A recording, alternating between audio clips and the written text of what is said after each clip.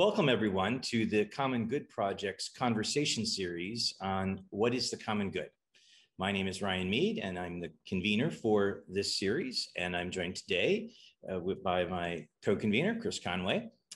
And thank you for joining today. We have a very interesting discussion, which is subtitled Vindicating Mary Wollstonecraft's Rights, the Priority of Duty, Virtue, and the Common Good. Before Chris introduces our guest scholar today, I just want to remind everyone of the format that after introductions, we will have some opening remarks. And in this case, our guest scholar today has prepared a paper, and then we will have a conversation on the topic. You should feel free to enter questions into the chat box. We will leave about 10 minutes for questions, and we'll attempt to get to as many questions as we can. If we can't get to all the questions, we will use them for future programming, but we strongly encourage you to put questions in the chat box. As always, I'd like to thank the Faculty of Law, as well as Blackfriars Hall and the Aquinas Institute for co-hosting this event. So with that, Chris. Today, our guest scholar is Erika Bachiochi, who is the director of the Wollstonecraft Project as part of the Abigail Adams Institute in Cambridge, Massachusetts, where she is a senior fellow. She is also a fellow of the Ethics and Public Policy Center, and she is the author of the soon-to-be-published book, The Rights of Women, Reclaiming a Lost Vision. Along with being the editor of 2 books, she is the author of several law review articles, principally focused on equal protection jurisprudence in US constitutional law. Her writings generally treat jurisprudence, equality, and feminism, and have appeared in The Atlantic, the Claremont Review of Books, and First Things, among many other publications. She is unique among our guest scholars in having co-founded a school, the St. Benedict Classical Academy in Natick, Massachusetts, for early form education, utilizing insights from the classical trivium as its foundation and a contemporary version of the quadrivium. She served as the school's president for several years. Erika received a BA from Middlebury College, an MA in theology from Boston College, and her law degree from Boston University. She has previously served as a visiting scholar at Harvard Law School. Welcome, Erika. Thank you. And thank you for joining us, Erika. And I also want to thank you for serving on our advisory board, and we appreciate the work that you've done in helping us shape many of the ideas in this series. As we begin today's discussion, as I mentioned at the beginning, you've prepared a paper, Vindicating Mary Wollstonecraft's Rights. So that we have plenty of time for discussion, I will turn it over to you for your paper. Thank you. And I want to just thank you both for all that you've done. It's been a really wonderful series. I've learned so much. I'm anticipating many, many more really exciting, interesting presentations. I've learned so much. So thank you for having me. So those listening to our conversation today who have just a passing acquaintance with Mary Wollstonecraft's thought can be forgiven for wondering how she has anything to do with duty, virtue, or the common good. After all, wasn't she just a female version of the radical liberal Thomas Paine? That is a French revolutionary who simply extended to women late 18th century appeals for the rights of men.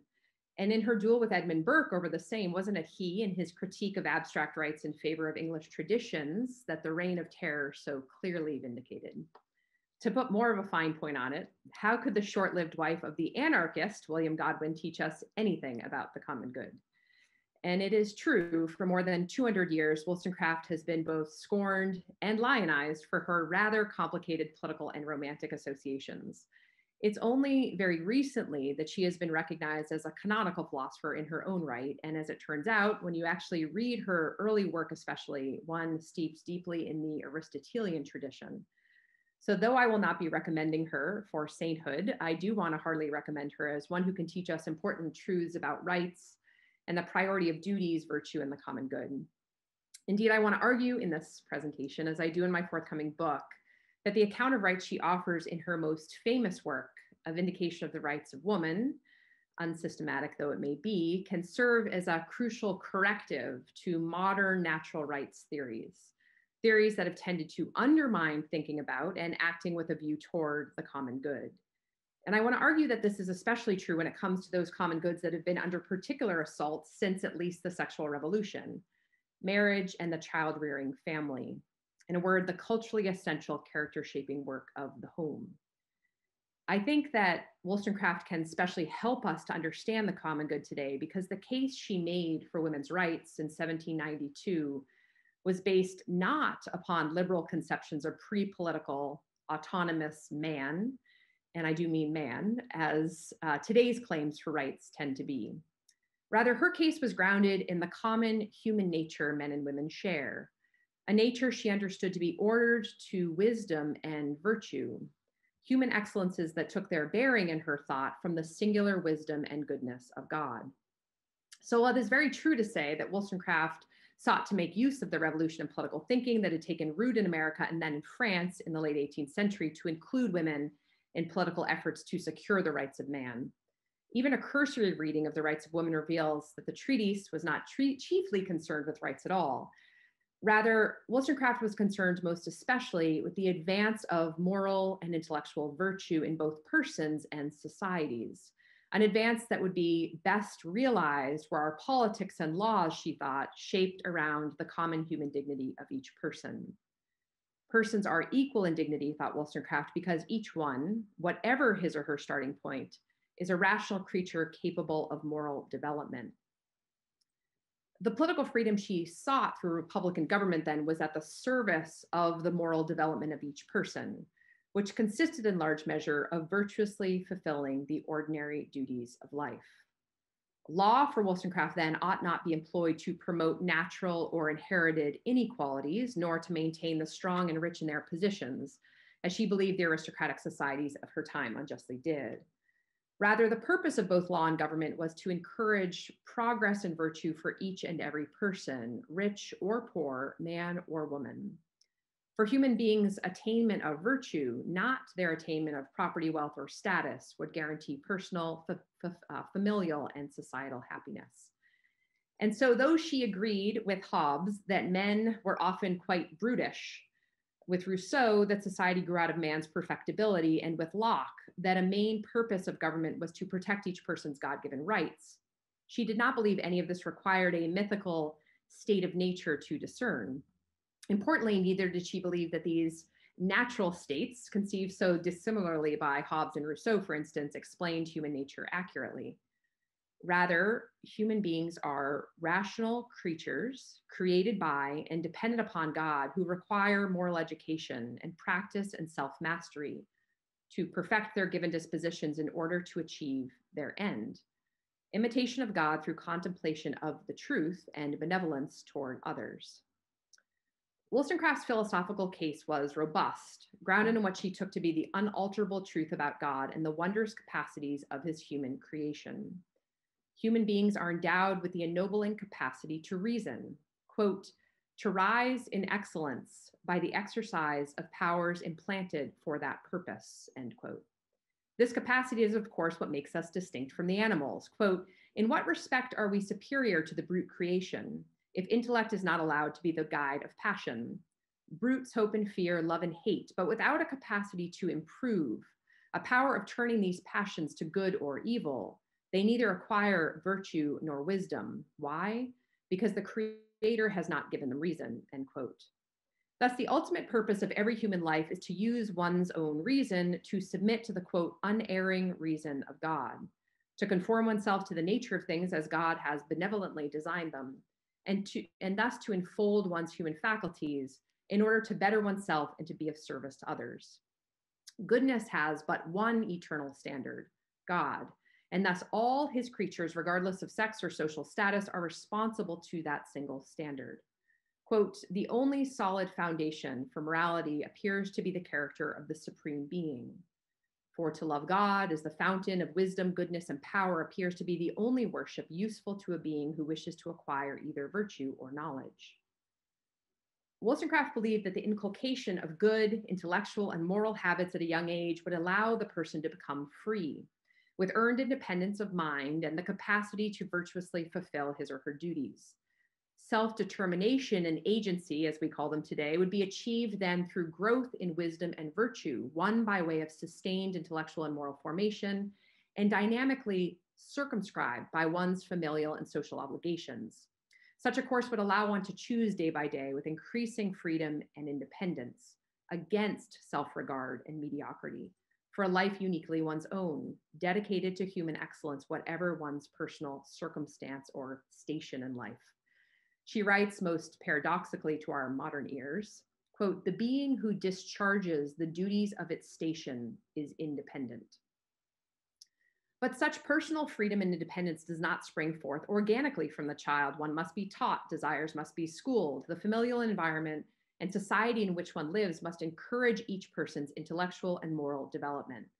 And so she especially praised the work of parents and teachers, those who, quote, "prepare young people to encounter the evils of life with dignity, to acquire wisdom and virtue by the exercise of their own faculties," end quote. Indeed, her advice in this regard to parents was plentiful. Quote, "If you wish to make your son rich, pursue one course. If you are only anxious to make him virtuous, you must take another. But do not imagine that you can bound from one road to the other without losing your way," end quote. From the person's given nature as a rational, moral, and social being sprang forth certain discernible obligations to self, family, society, and God. Civil and political rights were derived, therefore, not from theoretical ruminations about a mythical state of nature, but from actual moral duties to others.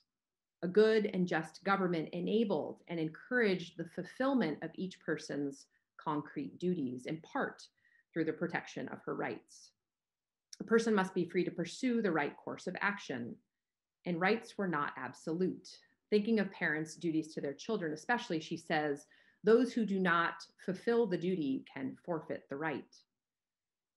Because political and civil institutions were properly in the service of these prior human duties, any institution that obstructed their proper fulfillment ought to be reconstituted with these more authentic human ends in mind. Quote, "I mean, therefore, to infer that the society is not properly organized, which does not compel men and women to discharge their respective duties, by making it the only way to acquire that countenance from their fellow creatures, which every human being wishes some way to attain," end quote.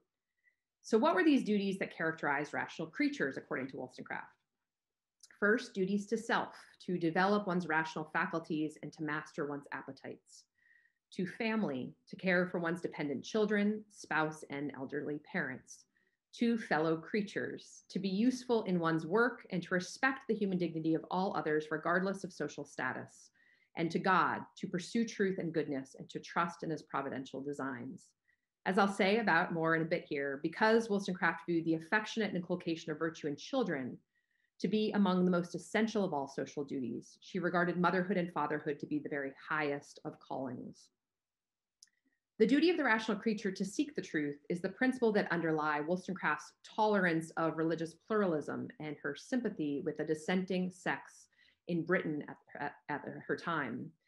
Still, she did not view religion as at all out of place in the encouragement of moral duties. Quote, "The wisest laws would not be sufficient to restrain men within the bounds of morality without those powerful motives which religion affords to interest the affections and enlighten the understanding," end quote. Promotion of virtue was then the guiding principle by which she judged relationships, institutions, and regimes.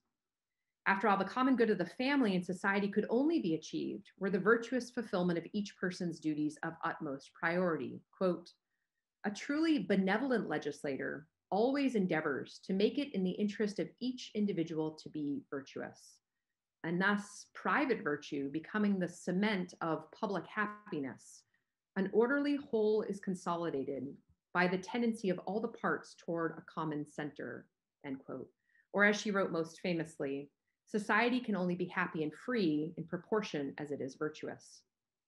But a close corollary for Wollstonecraft was the belief that wealth, status, and power corrupted those who did not work to direct their superior status, talents, and resources to the common good, and especially the weakest and most vulnerable. She did not limit her critique to the decadent rich, though, even if she believed moral corruption originated there.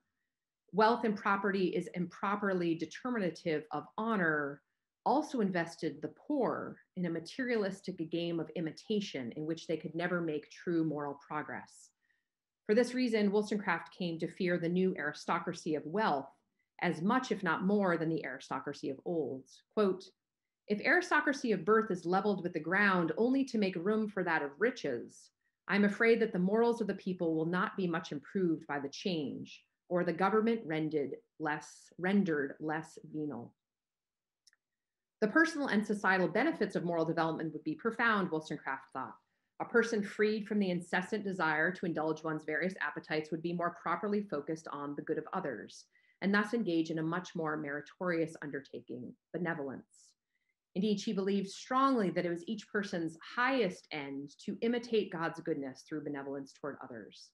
One's treatment of fellow human beings, whatever their social status, was the very best indicator of one's identification with God.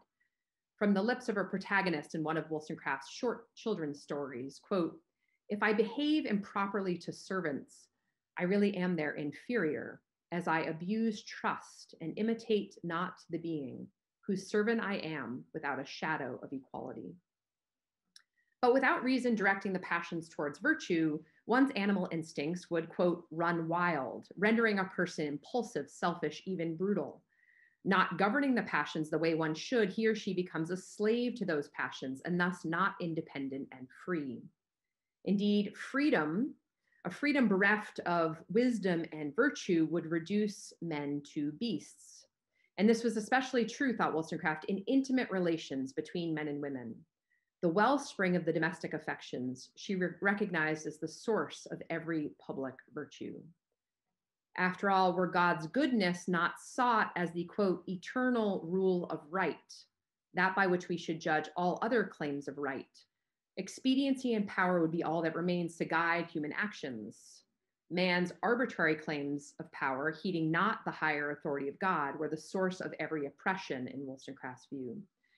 And it was here that she made an important advance for women and other vulnerable groups, articulating an ancient truth that still admonishes today. Were there no higher standard of truth or virtue, no eternal rule of right, how would one judge a law or action to be unjust? Again, without eternal right to govern human norms, persons would base their actions invariably on what is most useful, pleasing, or convenient to them, and the weak would fall prey to the strong. Quote, "For man and woman, truth, if I understand the meaning of the word, must be the same. Yet," and here she is critiquing Rousseau in particular, "virtue becomes a relative idea, having no other foundation than utility. And of that utility, men pretend arbitrarily to judge, shaping it to their own convenience," end quote. Such a relativization of truth and virtue is particularly harmful in relations between men and women, given the natural and social asymmetries between them. So her aim was to set things between the sexes aright, for in doing that, the whole human race, divided as it was between the sexes, might have hope of progressing in virtue and thus finding happiness. Wollstonecraft thus wished to transform intimate relationships between men and women into those governed by mutual respect and affection. In her view, these relationships were too often manipulative and transactional, like a commercial enterprise, or worse, entirely destructive of human dignity. This debasement was of great consequence, and not just for the persons involved. Moral corruption of this most fundamental human relationship sowed corruption throughout the whole of society. And so it is here, in my view, that the late 18th century vindicator of the rights of women makes her most important, if unsung, contribution. In accord with her general theory of the passions, Wollstonecraft regarded sexual desire as a natural appetite, but one that needs reason and principle to govern it. As with the other passions, the sexual appetite has certain ends knowable to the intellect, ends that can be respected or thwarted. Its ends are evident in the goods that underlie the sexual act itself. It nourishes intimate affections and encourages procreation. But pleasure, a happy ancillary of the appetites, and of the sexual appetites more so than the other, tends to trump purpose, according to Wollstonecraft. And so the sexual appetite can become, quote, "depraved," rendering the person impulsive and selfish rather than focused on the good of the other, and so benevolent and free. Her most cogent moral aphorism is directed here, quote, "Cherish such a habitual respect for mankind as may prevent us from disgusting a fellow creature for the sake of a present indulgence. Given the asymmetries inherent in sex and reproduction, asymmetries that lent to the societal prevalence of a sexual double standard, Wollstonecraft repeatedly condemned the, quote, want of chastity in men, the grand source, she writes, of many of the, quote, physical and moral evils that torment mankind and degrade and destroy women. Rather, she thought, if men were more self-possessed, with greater respect for the well-being of women as rational creatures made in God's image, women would not feel the need to self-objectify, degrading themselves into mere objects for men's arousal. And quote, I know of no other way of preserving the chastity of mankind than that of rendering women rather objects of love than desire. And yet libertine men's ill respect for both women's reproductive capacity and sex's, quote, parental design placed women in especially precarious situations. Forgetting the, quote, noble use of sex, men with women indulge their desires, sometimes leaving women, quote, too weak to carry out the maternal duties that sexual intercourse potentially sets before them. They have, quote, sacrificed to lasciviousness the parental affection that ennobles instinct. And the woman now pregnant and abandoned by her sexual partner may seek, quote, either to destroy the embryo in the womb or cast it off when born, end quote. Wollstonecraft blasts the idea that humanity had come so far from the, quote, barbarism of antiquity, at which time parents routinely exposed children who were born but unwanted. She returns to the ends of sex implanted by nature. Quote, nature in everything demands respect, but those who violate her laws seldom violate them with impunity. Surely nature never intended that women, by satisfying an appetite, should frustrate the very purpose for which it was implanted. Wollstonecraft demanded instead that in situations such as these, the father maintain both mother and child. Such an expectation of paternal responsibility, she argues, might well bring an end to, quote, an abuse that is an equally fatal effect on population and morals. An advocate of sexual integrity and responsible fatherhood she was. Of abortion, she was not. And this, we ought to remember, was at a time when pregnancy was far more hazardous to women and embryonic development far less understood than in our own day. Wollstonecraft believed that domestic affections, true domestic affections, man for woman and woman for man, could channel sexual energies away from the pursuit of pleasure to something that could transform society itself. A man's love for his wife and children could expand his heart and so free him from narrow self-regard. Quote, the tenderness which a man will feel for the mother of his children is an excellent substitute for the ardor of unsatisfied passion. Cold would be the heart of a husband were he not rendered unnatural by early debauchery, who did not feel more delight at seeing his child suckled by its mother than the most artful wanton tricks could ever raise, end quote. Indeed, engaged in attentive fatherhood was the very best means to direct men's desires profitably by bringing them into a life of shared domesticity. And given men's power and influence in society, such an orientation would yield benefits well beyond the good of his wife and children. Consider the contrast, how she contrasts the ill effects of the libertine man with the noble citizenship of the husband and father. Quote, from the lax morals and depraved affections of the libertine, what results? A finical man of taste who is only anxious to secure his own private gratifications and to maintain his rank in society. But the character of a husband and father forms the citizen imperceptibly, producing a sober manliness of thought and orderly behavior. The benefits of a rich domestic life for society were manifold. Quote, if you wish to make good citizens, you must first exercise the affections of a son and a brother. This is the only way to expand the heart, for public affections as well as public virtue must ever grow out of private character. By trading the libertine lifestyle for that first domestic affection, men and women could refine their humanity and thereby transform the world. So Wollstonecraft praised marriage in theory, but not as legally instituted and practiced in her time. It was the very potential she saw in the institution, were it designed with virtue and equal dignity in mind, that caused her scathing critique. Indeed, marriage was so essential to the domestic affections that Wollstonecraft regarded as the primary instruments of both personal and societal happiness, that the moral corruption of the institution was, quote, more universally injurious to morality than all the other vices of mankind collectively considered, end quote. But a marital relationship between equals, in which each was perfected by the other through their growth in the virtue of friendship, had great potential. Wollstonecraft urged couples to love each other, quote, on account of their virtues. For, quote, children will never be properly educated till friendship subsists between parents. Virtue flies from a house divided against itself, and a whole legion of devils takes up their residence there. Wollstonecraft's appeal for women's education and entry into the professions is her most remembered contribution today. Too often forgotten is her characterization of motherhood and fatherhood as that first duty of citizens. Quote, it is the indispensable duty of men and women to fulfill the duties which give birth to affections that are the surest preservations against vice, end quote. Undertaken with the intentionality and the seriousness it deserves then, the formative work of the family, later in collaboration with the children's teachers, could be a manifestation of human excellence itself, giving dignity, Wollstonecraft writes, to a common duty. Quote, the parent who endeavors to form the heart and enlarge the understanding of his child has given that dignity to the discharge of a duty common to the whole animal world.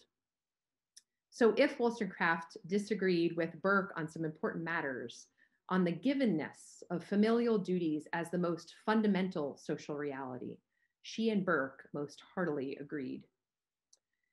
Thank you. Thank you very much, Erika, for your paper. That was very interesting and a tour de force of ideas. I have no doubt that many people are just like me, where I thought I knew enough about Wollstonecraft and where she fits in the intellectual history of the West. I had actually never read her book in full until this past weekend. But I found someone in the book that I did not necessarily expect.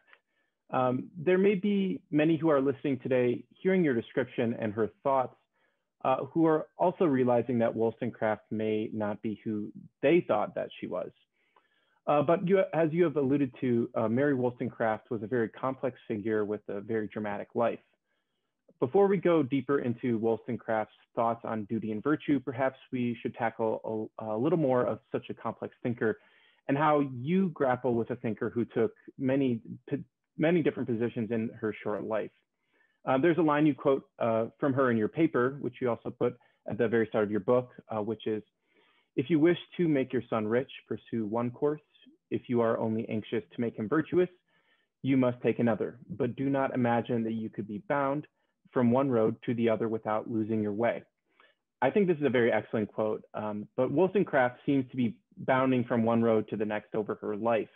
Do you have thoughts on her dealings with thinkers who have changed their, do you have thoughts on the dealing with thinkers who have changed their thoughts multiple times in their lives, but a particular period might resonate with a reader? Yeah, so let me actually just answer this with regard to Wollstonecraft herself. So Wollstonecraft scholars tend to see three different stages of her thought. The first focused on the education and formation of children. She actually started a school in Newington Green. Then her two treatises on rights, and then finally her work around and after the Reign of Terror, which she actually was in Paris to experience. And that late period also corresponds with some rather dramatic personal matters in her life, the cruel abandonment of her first child's father, and then 2 suicide attempts, and before dying in childbirth, her marriage to Godwin. So given all this, one can understand how easy it is to focus on her dramatic life, as many have done since, especially Godwin's biography, I think. But as one, like myself, more interested in competing theories of women's rights than in Wollstonecraft, the historical figure, my book and my work focuses on her early and middle thought, you could say, before it seems to me this kind of pain-filled despair, maybe, about the capacity of human beings to live according to their lofty nature, which she spells out in The Rights of Women, before that kind of sets in. So I just have 2 quotes kind of put side by side. So those who aren't familiar with her work can kind of get the transition from kind of early and middle to late. So consider this strong Aristotelian language concerning kind of apparent goods in her mid-career Rights of Woman. She says, it may be confidently asserted that no man chooses evil because it is evil. He only mistakes it for happiness, the good he seeks. But then, just several years later, in the months leading up to the Reign of Terror, she writes very differently in a letter regarding the state of the French nation. Quote, I am not become an atheist, I assure you, by residing in Paris. Yet I begin to fear that vice, or if you will, evil, is the grand mobile of action. So I think it's pretty clear that as she sees kind of the reign of terror in front of her, she begins to, lose faith in achieving moral progress, especially through political reform. But she also realized, I think, in her personal life that she had fallen for precisely the kind of man about whom she had warned others in her Rights of Woman. And the unjust laws of marriage at the time, had she even acceded to them, would have done nothing to protect her. So there's a kind of despairing, I think, in her later thought, especially about the state of things for women that seems to be, I don't know, pretty easy to explain given the time of history in which she lived and really the personal suffering she endured. And I haven't even described her kind of difficult childhood. So, I mean, I guess regarding all this, I would say, but for the grace of God, go I. That said, there are several currents that run throughout her work, one of which I really focus in on. At the end of her life, she wrote not a promised treatise on law, which is supposed to be kind of the second, piece to the Rights of Women, but rather small books of guidance for young women on pregnancy, childbirth, care of infants, and one with these domestic scenes to be used for the intellectual and moral formation of her daughter. So though her views on these other very important matters changed, the kind of importance of a rich domestic life represented, I think, kind of a singular devotion. And Erika, also thank you for your paper. It's very, very interesting. And I was like Chris in that before this weekend, I hadn't read Wollstonecraft. I thought I had. I thought I had read it a long time ago when I was studying, but I realized that I hadn't. She is just someone who I know that's in the pantheon of intellectual history, and likewise thought that I knew where she fit, mainly because of how perhaps she's been received in the pace, maybe the past 30, 40, 50 years. There's a bit of a reinterest in her. But what really surprised me, it goes to what you just mentioned, is her Aristotelianism. But the quote that you just referenced with respect to seeking knowledge and also not always seeking the good and believing that you're choosing the good. I mean, that's directly from, it's almost a direct quote from Aristotle, and certainly re-echoes in Thomas. But I guess what I'm getting to is she's not an individualist. And this is what really surprised me in reading the book.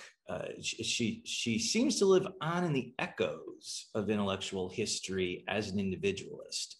So I throw this back to you as, is this just my misunderstanding because I haven't read her before, or did something develop so that the received understanding and appreciation of her has turned her into an individualist of sorts? Yeah, I mean, I think that it's been, the great work, kind of heroic work that political theorists have done over the last about 20 years has really disabused many of us who have actually, been then going back to read her after reading the secondary literature and seeing, there's still sort of, different views about her, the main thrust of her work. But in general, most see her as this kind of Aristotelian. So I think that, the main thing that happened was this biography that Godwin threw out into the public within, very, very close after her death. And he kept like her sisters out of it.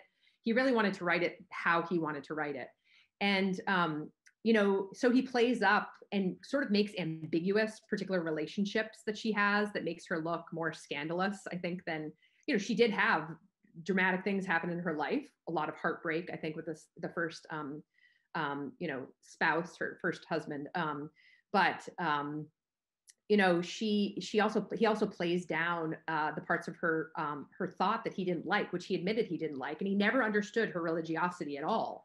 And so there's, that part which, undergirds her rights claim is lost for this time.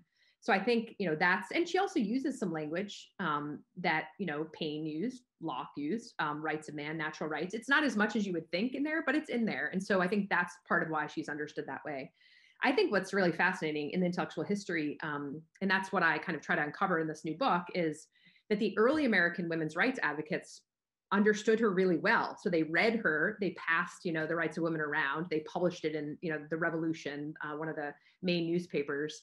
And when, the first Women's Rights Convention at Seneca Falls in 1848, they think of sexual equality very much in Wollstonecraftian terms on, quote, identity of race and capacities and responsibilities. And they even have some resolutions which, demands that men and women are both held up to this single moral standard.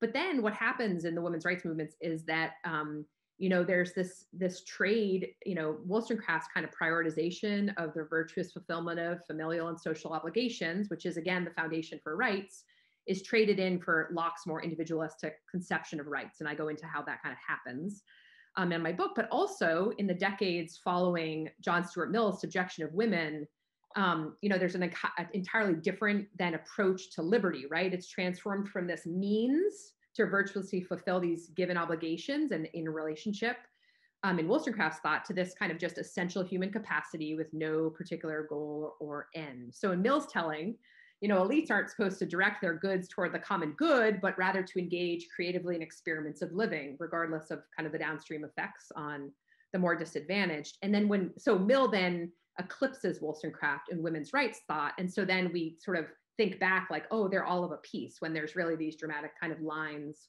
that, can be traced in the intellectual history.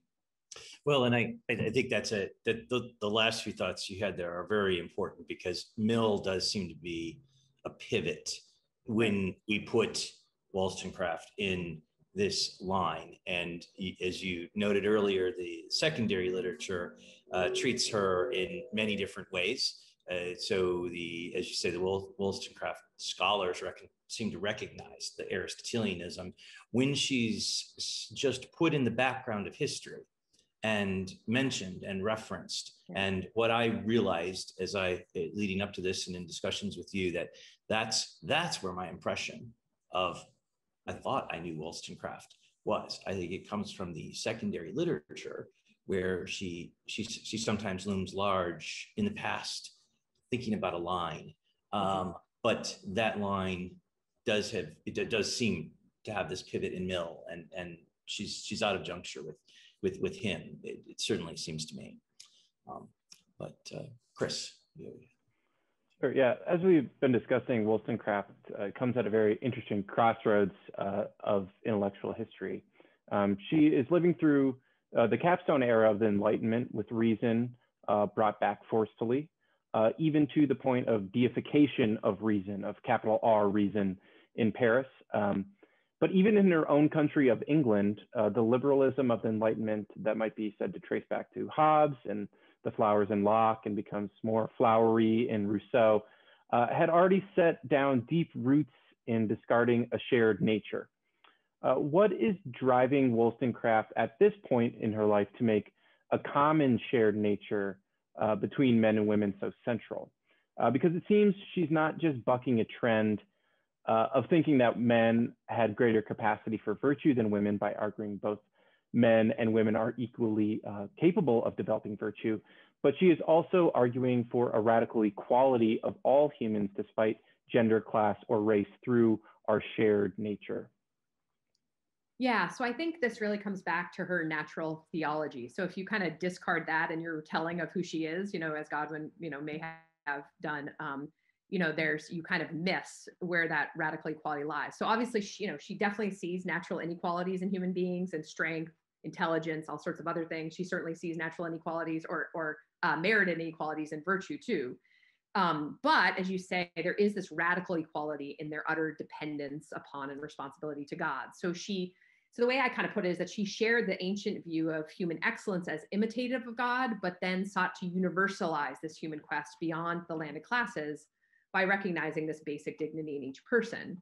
But really importantly, hers is a dignity with a telos. So yes, we have dignity by virtue of simply being human, but our rational and social nature directs us toward particular ways of living that enable us to live up to that given dignity. It's the very kind of antithesis of the Hobbesian account of radical equality, where every natural duty is rejected, and equality between men and women is based on our low ability to kill each other.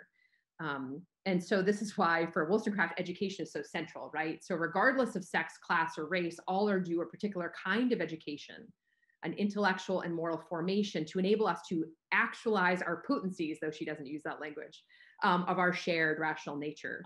So she writes the beginning of The Rights of Women: ignorant beings, not taught to respect the public good, nor allowed any civil rights, will attempt to do themselves justice by retaliation, end quote. And this is where I think what, she thinks basically what had unfolded in the French Revolution. Here were beings who were kept in ignorance for so long that they knew not how to use their freedom virtuously. And so they acted like beasts, which is very much from her work.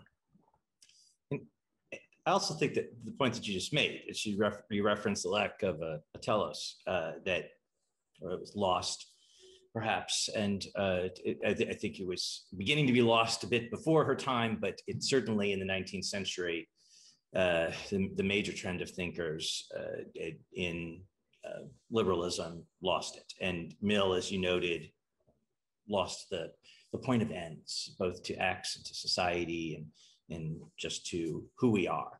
So with that in mind, she has, of course, a very strong sense of the ends of society, the ends of human participation in community. And although this is not going to be very crisp Aristotelianism, as I'll describe it, the many different ends and shorter ends that we might have that may lead ultimately to a final end. So one of the points I'd like to see if you could talk a little bit more about is the notion of participation in community as it pertains to her identity or her sense of self, because at this point in her life, she does not exhibit a notion of autonomy. Again, somewhat perhaps what the secondary literature might be thinking that she's proposing, and perhaps Godwin might be influencing as a received understanding of her occurs. But her sense of self is not bound in herself, in her ego and in an I. Her sense of identity is social and in community. So she defines her life, as I read her book, in relation to others. She not as herself. Obviously, there's an individual flourishing that happens in general human flourishing, but it's always directed outwards. And the development of virtue is social in context. So perhaps I'm stretching it a bit, but if I put it in my own words, it's as if she is not Mary Wollstonecraft, except in active participation in community. I'm not Ryan unless I'm an active participation in community, and Erika and Chris are not themselves either, unless in community. So could you comment a little bit on that, or if I'm pushing her concepts too far, just let me know. Yeah, no, I mean, I think if she certainly talks about independence, as I mentioned, but her view of independence is very much, and freedom too, are, very much with virtue as guide, and with duties, toward doing the good. So if autonomy is being basically a law unto oneself, it's definitely something that Wollstonecraft rejects. She very clearly understands that we are first and foremost in relation to and dependent upon God, and that all human goods are but a, quote, shadow of his attributes here below. And so that most fundamental relation then connects us all through this interchange of interweaving obligations and affections. And so our identity is definitely always relational and moves outward. And this is, I think, important too, from domestic relations and obligations and affections toward the public identity. So daughter, wife, mother, citizen, but also son, husband, father, citizen, probably some professional in there somewhere too. But relationality is not just for women, right? So this is another place where she kind of corrects the Enlightenment thinkers. And it, of course, has an impact on feminism. If you follow Hobbes, Locke, and Mill, you get women's rights advocates seeking to make women more like mythical autonomous men, right? Liberal citizens. But if you follow Wollstonecraft, you can begin to reimagine rights born of the natural duties we owe one another, which is a very different way to think about rights. Yeah, this then leads us back to the common good. A common theme among our guests' comments have been that the common good, while it's difficult to define, everyone agrees that it is important, but the common good can't seem to be achieved with a strictly rights-based culture. Starting with rights seems to be starting with the self, but there doesn't seem to be any self that isn't social, as we've just discussed. When the priority is always I as myself, it's difficult to see the common good arising. However, your paper has significant discussion of rights. How does that fit in with your conception of the common good?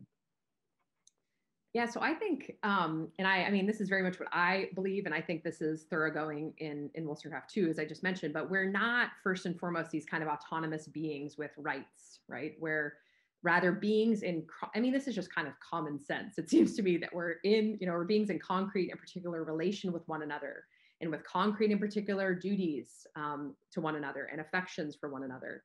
And I think if we begin to see rights as kind of the flip side of obligations, so basically what others are due, then we're better able to give kind of priority to these natural ties to one another, our need for independence upon one another. And it seems to me in my reading of Aristotle and Thomas on the common good, that interdependence is really, I think, the foundation for the concept of the common good, right? So individual persons are not self-sufficient.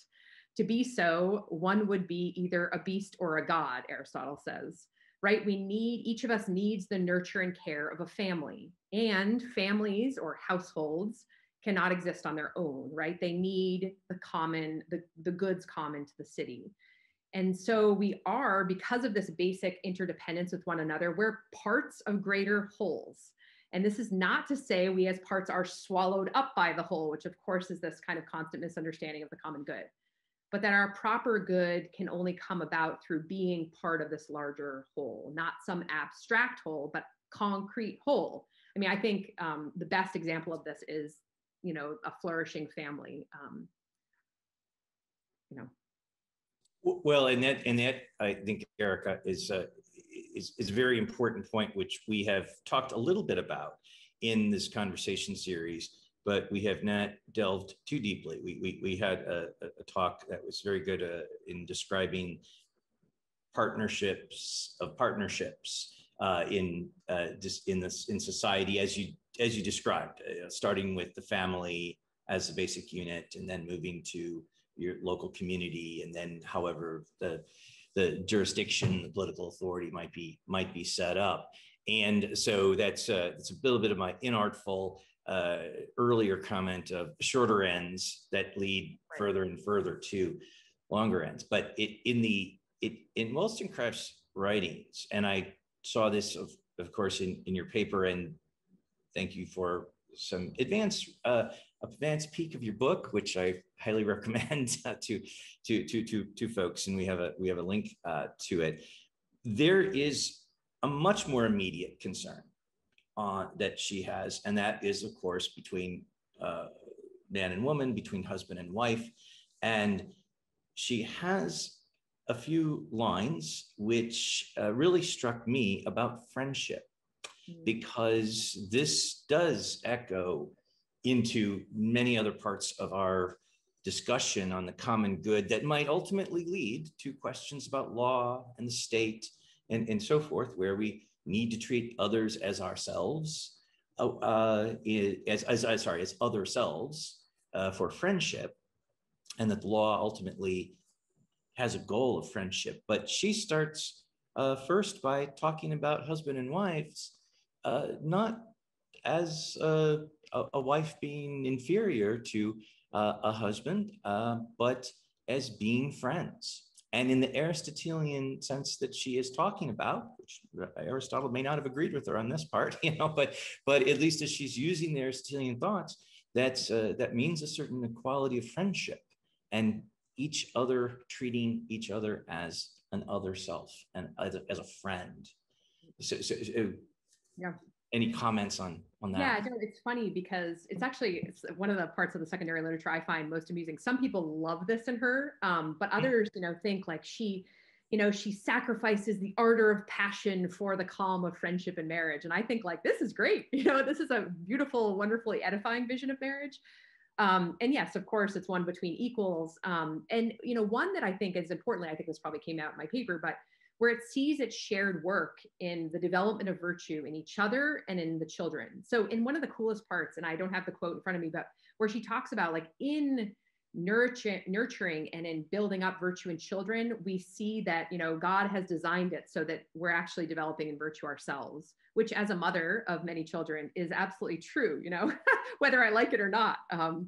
But one of the things too that I like that also maps on to some things I like in Thomas, even though again, as you say, he probably wouldn't agree exactly with the lack of hierarchy here, where she leaves a lot of the details. I mean, she talks about motherhood and fatherhood and this friendship between them, but she leaves a lot of kind of the details to what in Thomistic language you could say is domestic prudence. Which I really think is beautiful, that they have to work these things out in friendship together, which is what I think is a really beautiful model of marriage today too. Well, I'd like to think Thomas would agree wholeheartedly with that. Yeah, Aristotle might not, but no, I think those are some really beautiful thoughts as well, and that also what you discussed about virtue development and formation, and that is so important that even though virtue is something that we try to achieve as individuals, as individual persons, we are individuated in that sense, but we can't do it on our own. We have to develop virtue in community, socially pointed towards others, and formation occurs also. It's very hard to form yourself. And I know you've been involved in developing a school which focuses on formation of character and formation of virtues, and perhaps we're going a little bit off Wollstonecraft here for a moment, but this is sort of leading into your own thoughts where Wollstonecraft might be in the background, but what education in general and children. How does all that fit in with the common good? Yeah, no, I mean, to me, it seems like the most basic place where we should think about what, when people say, well, what's the common good? And it seems to me that the first place we should go is to the family, to a well-functioning, well-flourishing family that sees its end, as Wollstonecraft would, as, the virtuous development of persons. So I think in a good family, each person is responsible to and for one another, and making sure that each person's unique needs are met, right? And so, but in the process of all that, of being responsible to and for others, big people being responsible for little, and little trying their best to help out and all of that, each family member is thereby shaping their own character and, kind of imperceptibly, as she uses that language, right, growing in this virtuous disposition for willing the good of others, right? Because if virtue is a habit, I mean, that's where it's learned, is right there in the family with those kind of those friendships that are built, and the quarrels and all those kinds of things that come to pass. That we have all got the oars going in the same direction toward the development of virtue, and the parents are of course steering the ship, but they're developing in virtue with each other, with the family. And I think it's a beautiful way of thinking about the common good, while each individual, their own proper good is very much being uplifted and developed and met through that. Because what's their proper good? I mean, ultimately it's to develop in virtue in order to obtain, a happy life. So I think the family is a really great place to start. Do you have any, since we're running close to time, do you have any closing thoughts in general, Wollstonecraft, duty, virtue, the common good writ large? Happy to hear them. I have very, very much enjoyed listening to the series. I've learned a great deal, have been reading more and more in this area. But I guess what I would add is just to build off what you were just saying is Aristotle's recognition that the city is necessary for households to flourish. Mm-hmm. And so that's why law and politics is so important for the family. If the family is the basic where the common good is, most, I think, best manifest where you can sort of see it in concrete, that even the family very much needs the common good of the city. And that's why law and politics with regard to the family is so important, to make sure that that most fundamental unit is able to flourish through all sorts of ways. We don't want to put roadblocks in the way because they can't, people can't afford families. And there's all sorts of discussions like that in the United States right now. So I think those are really important because of this important work of the family and helping children and adults to flourish. Well, thank you very much. And we appreciate you participating in this a virtual event at Oxford. And we appreciate you being part of our advisors. Thank you. Thank so you. much. Take care.